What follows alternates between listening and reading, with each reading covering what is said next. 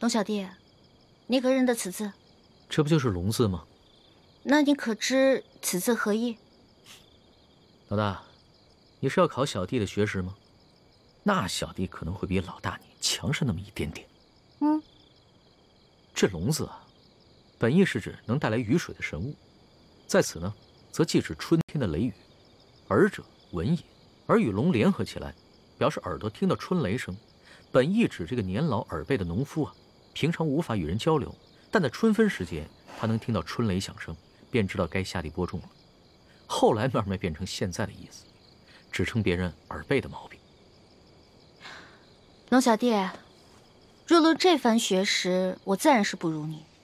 但是今天我想给你讲另外一层意思。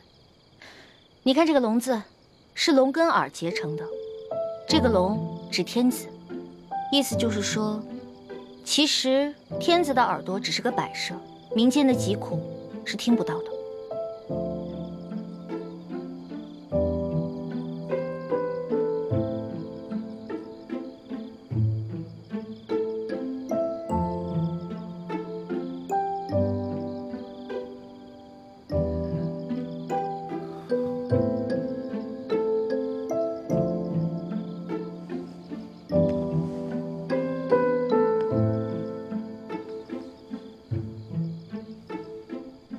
多谢老大指点，对小弟来说，犹如醍醐灌顶，顿生觉悟。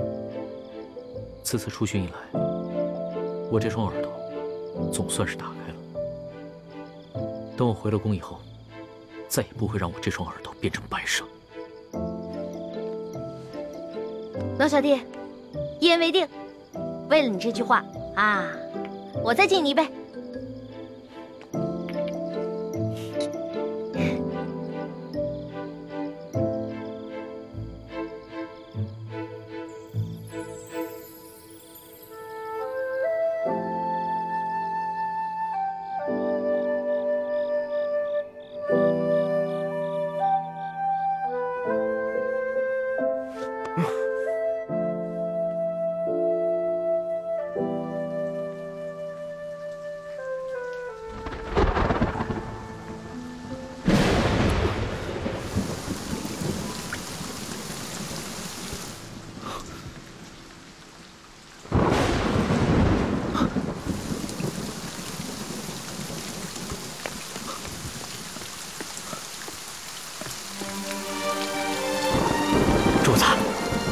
心着凉，下雨了，下雨了，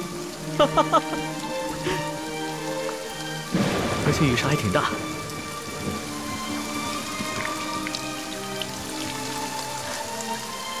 看这个雨势，山西的旱情应该能得到缓解。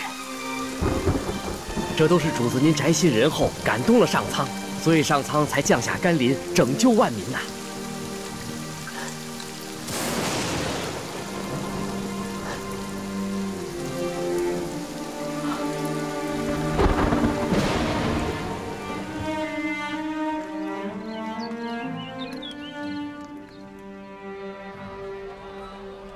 想不到这场雨一下就是3天，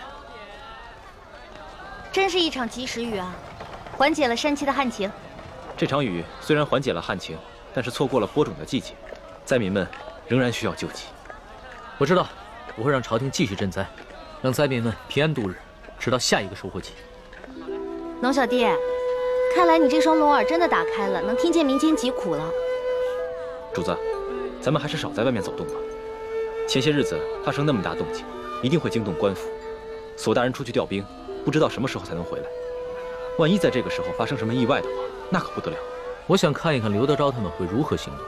再说了，那日我们都易容了，他们认不出来。就是嘛，你要对我的易容术充满信心。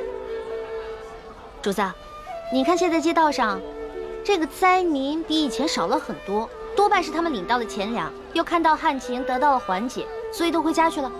只是这些钱财还完全不够，有一些住得偏远的灾民，还有一些老弱妇孺，就完全没有得到救济。主子，像那样的行动可一不可再，还是等索大人调兵回来，拿下刘德昭这个贪官，再安排可靠的官员，严格执行朝廷的赈灾计划，才是长远之计。说的有道理啊。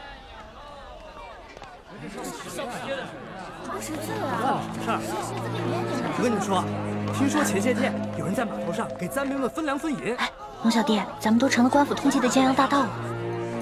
多亏了他们呀！怎么会像是铁匪呢？活菩萨呀！是呀，哪怕是活菩萨，现在都自寻难保了。这劫了官粮官银，可都是杀头的罪啊！是啊，就咱们老百姓啊，最可怜了。逆来顺受是个死，这官逼民反还是个死啊！你说他们这些好人都给抓了，多好的皇上，太可怜分粮了。咱们老百姓真没有活路了。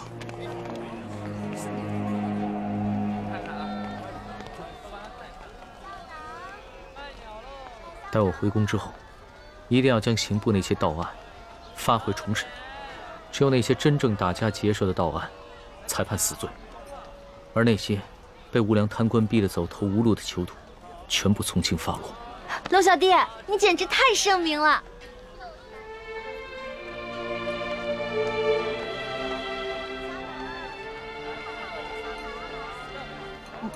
怎么了？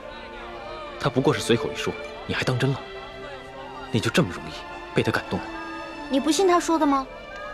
我觉得这次来山西对他感触挺深的，他刚才说的都是真心话。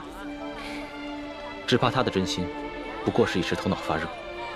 你别看他现在义愤填膺，对官逼民反的百姓充满了同情，但只要回到了紫禁城，他的心境和立场立马就不一样了。到那个时候，他最先考虑的是如何维护朝廷的权威和自己的龙椅，而不是百姓的疾苦。朱哥哥，你这么一说，我心里怎么那么失落跟害怕呀？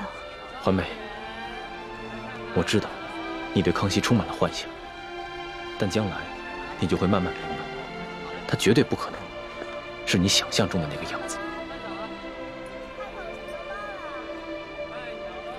让开，让开！官爷，求你再仔细看看这画像，和老朽只是略有几分相似。闪开，闪开，闪开！这三个人看上去真老实巴交的，哪有胆量去劫官粮官银啊？就是啊，看他那个小身板，个个瘦的跟皮包骨头似的，就算有那个贼胆，也没那个能耐呀。行，这三位活菩萨神龙见首不见尾，给灾民发放完钱粮之后就消失得无影无踪，肯定是有来历的高人啊！就这帮饭桶，只知道欺压老百姓，他们哪有本事去抓人呢？就是啊。还不是只能找几只替罪羊上去交差呀？可是这三个人只是跟通缉的要犯长得有点像，当官的无凭无据的，能随便判人死刑啊？要证据还不简单吗？这帮官老爷哪个不是无中生有、栽赃陷害的能手啊？这可是死罪，这犯人不认罪，当官的他也能硬判啊。嗨，只要进了公堂，还由不得你不认罪啊！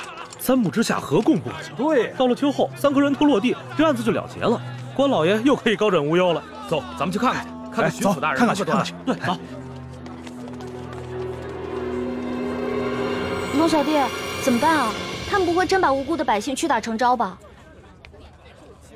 咱们也跟上看看去。也不知道要怎么审啊！哎，咱们过去看看吧。走，快点！